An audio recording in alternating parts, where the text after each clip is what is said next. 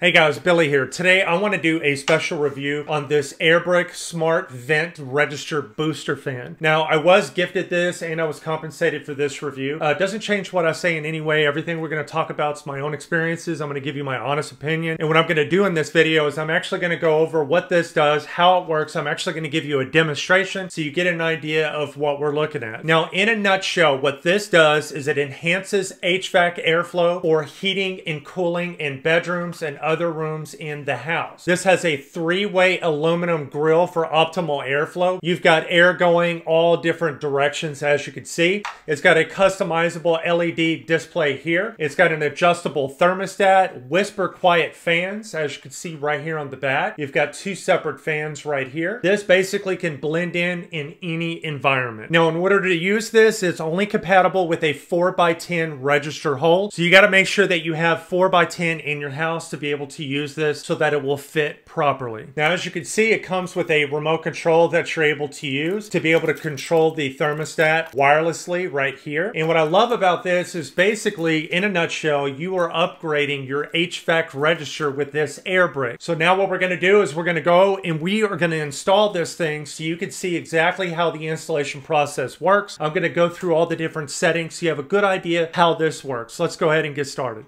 All right, so we're at this vent. This is where I've got a big issue with airflow. Barely nothing ever comes out. We've got everything laid out. We're just going to talk about installation real quick. Now, obviously, you got to make sure and have the battery installed into your controller. This is your wireless controller. Of course, it comes with the instruction manual. Make sure that you read over that before you get started. And you got your power supply here, and then you got your unit here. Now, before you get started, obviously, you've got to make sure that you measured and already established that you have a 4x10 register available. It has to be at least 4x10. And we're going to be replacing this, which basically does nothing. Then you need to establish where is your power supply. Is it to the right or is it to the left? Now, for this specific area, it's going to be to the left. Now, we have a bit of a problem. The actual power supply is going to the right. So what does that mean? Well, don't worry about it. Airbrick already thought of that, and we can actually reverse it. As you can see right here on the right, we have the ability to have the cord go out that way, or you could simply just have it go out this way, and that's exactly what we're going to do. Now, I want you to notice these little pockets here, there, and there. You're simply just going to push down on each of them until they go inside of each, and then you're going to pull it out like so. Now, what we're going to do is we're going to go ahead and put the Airbrick booster fan inside of the register hole. Now, as you can see, everything is good to go, and everything fits perfectly. Then what you're going to do is you're going to go ahead and unwind your power supply and get it ready. All right, so now we've got everything plugged in, and as you can see, all of the LED display just came up. Now, automatically what it's going to do, as you can see, it's going to go to the current room temperature, which is 71 degrees. Now, once you plug it in and you're thinking, okay, why aren't the fans spinning? Now, the fans are not going to automatically spin, and it's either because your HVAC is not currently running or the temperature at the register hole hasn't met the fan temperature yet. And so that's what we're going to come in right now. Let's go over a couple of the settings. So what we're going to do, of course, we got our power button here. Now, these are the settings right here. Let's go through a couple of settings. This is the current temperature. That is going to be the set temperature for heat, where when it reaches that degrees, it's going to automatically kick the fan on to be able to keep this specific room at the heat temperature that you want it to reach without putting your HVAC system into additional work. It's going to just take over. So that's for heat. This is for cool. Now, what I'm going to do is I'm going to go ahead and set it to 73. And as you can see, it just kicked on because I've already reached the room temperature right here. I've just set it on 73, which means it's going to automatically kick on, and that is going to do something so amazing. It is going to keep air blowing into this room, and where the HVAC system is not working as hard to get air conditioning into this room, or if you set it for heat. Okay, so that's for AC. This is going to be your fan speed. I have it on 5. Go up to 7, 8, and I want you to listen.